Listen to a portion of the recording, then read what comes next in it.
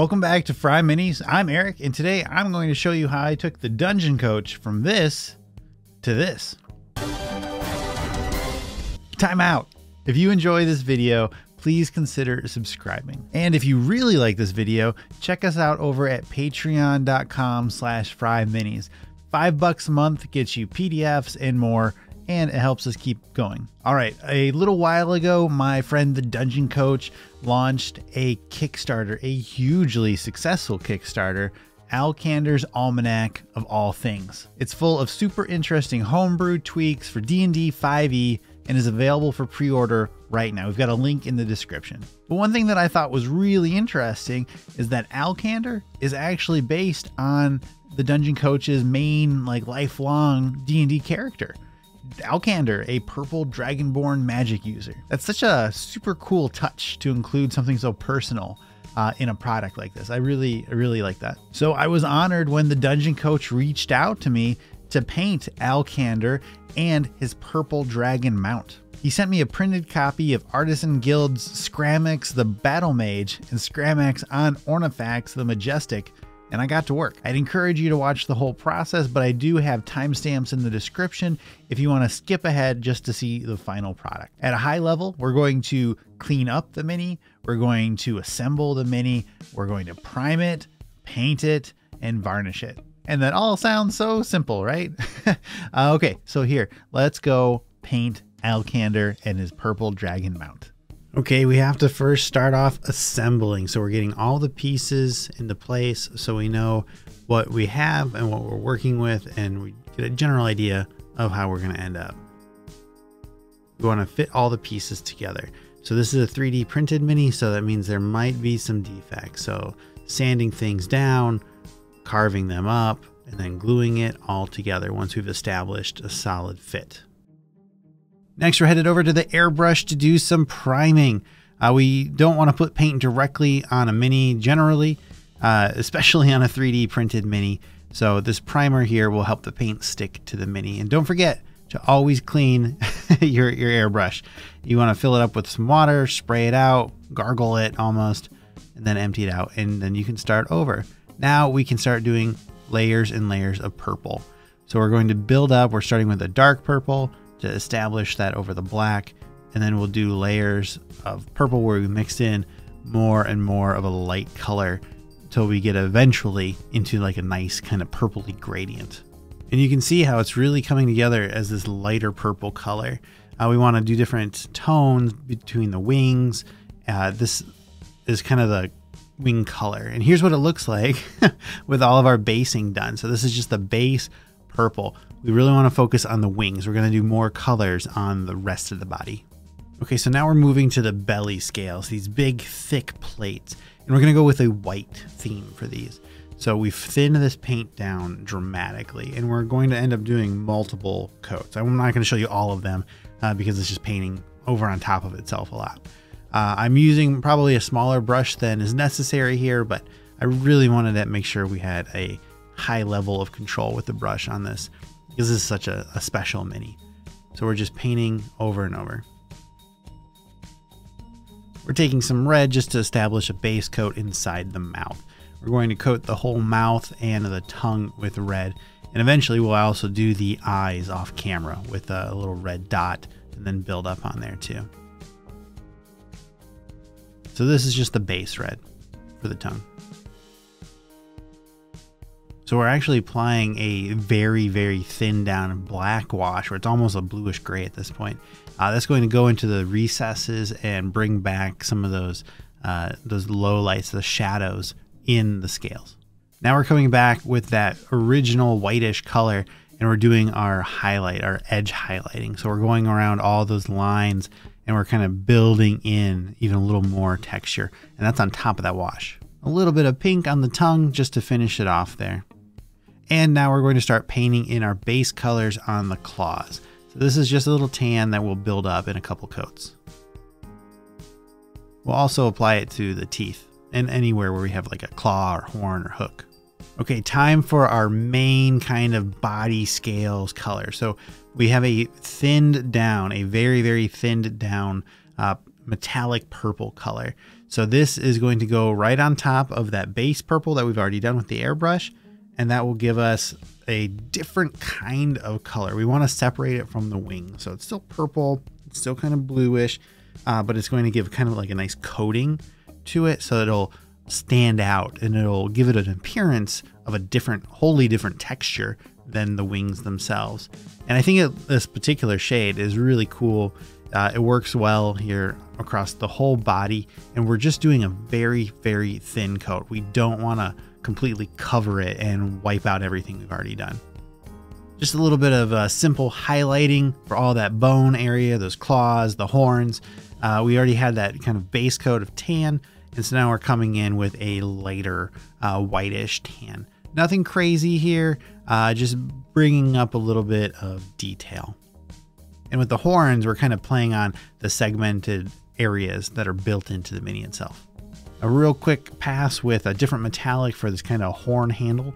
For the saddle, we're going with another thinned down, kind of a darker brown. We're going to cover the whole seat itself and then the strap around the dragon's neck with this same kind. And we're going to do a couple coats. Again, we're going thin, multiple coats. We're bringing back the edge highlighting. We're going with kind of an orangish brown color here. And that'll give us just a little bit of a definition here to separate it. And we're doing a little bit of a contrast paint across the whole saddle just to blend us in a little bit. Switching over to the Alcander minis themselves, the smaller ones, so both the rider and the standalone, we're putting on some base coats for the purple for the skin. So we generally want to work up, right? So the lowest layer to the highest layer. So skin is generally below armor. So that's why we're going here, and we're going to do the staff a little bit too, and just we're already in the purple, so we're just going to touch up the hand. A quick base coating on the staff of red. We've got some special plans for it. And remember, we're working up, so we're starting with a white cloth here. This cloth, I think, looks better in person. Cameras often have a hard time of keeping definition, keeping tones of white. So I'm not perfect, but I think this looks better in person. But lots of thin coats. We're going to keep building up. And note, it's not pure white. You never want to do pure white unless it's something like a highlight or something special. Alcander is very fancy, so Alcander's getting some gold armor. This is just a metallic that we're covering all of the armor bits in. Nothing fancy, just keep it clean, keep it smooth. And then we're going to bring in a black wash again. This is watered down, and we're covering really almost all of him. We're keeping it to the armor and to the skin. That's going to give us a lot of kind of like a grungy look. That's going to make the metallic look a lot better. Another thin coat of white here. So we don't want to go too heavy with this. This is just to smooth us out a little bit here. We did end up applying that wash to the cloth too. And so that's one of the reasons we're bringing back the white.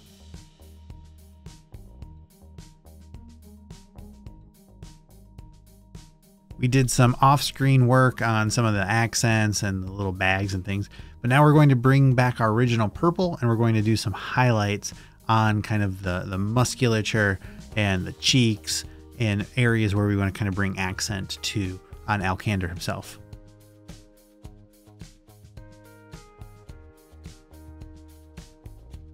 Again, a thin down purple.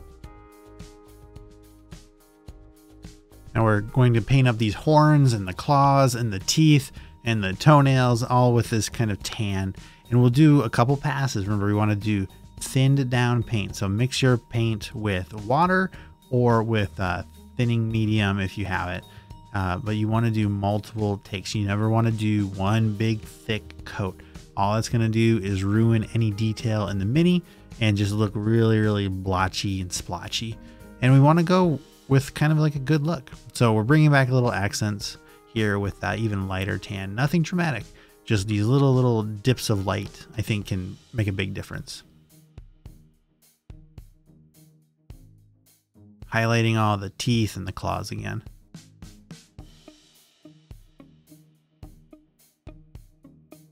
Okay, I will admit I did not do this staff in a way that makes sense. So we did a red base coat.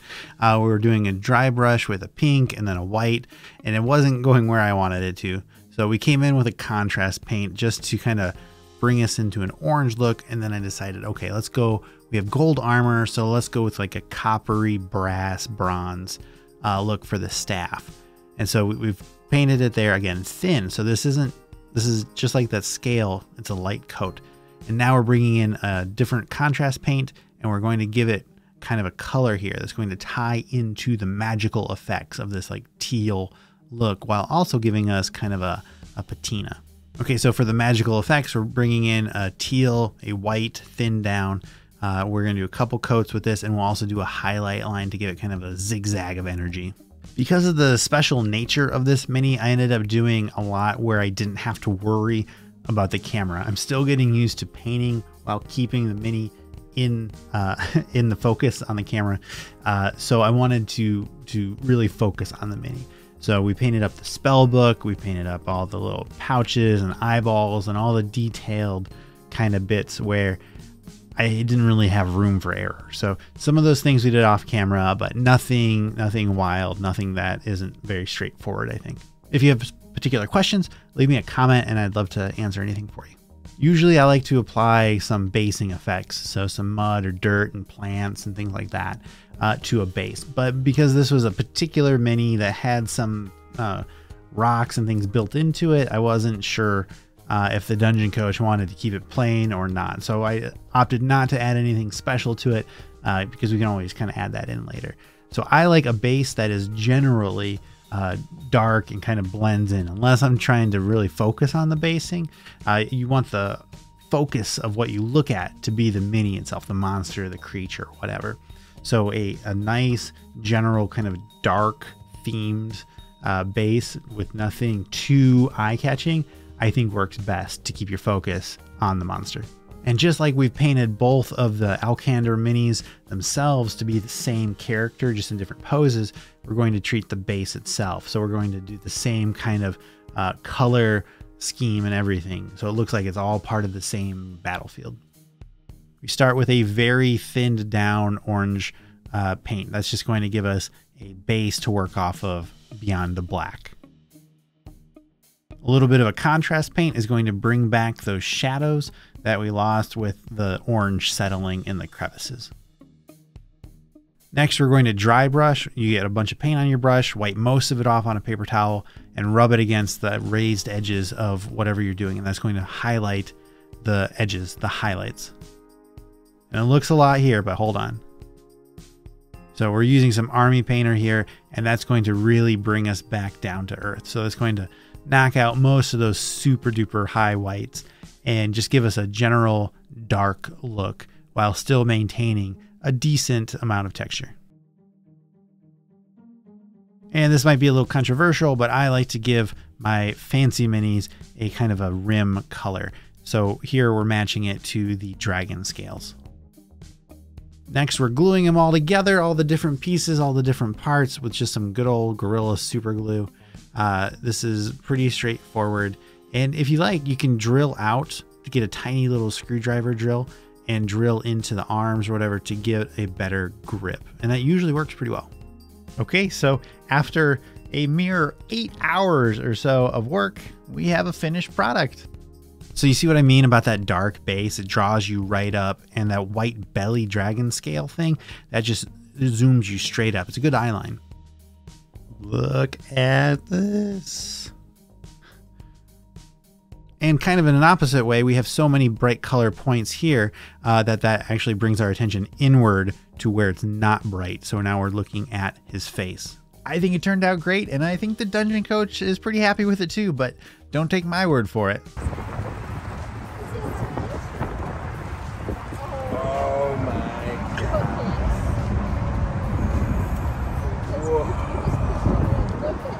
That is so good, dude.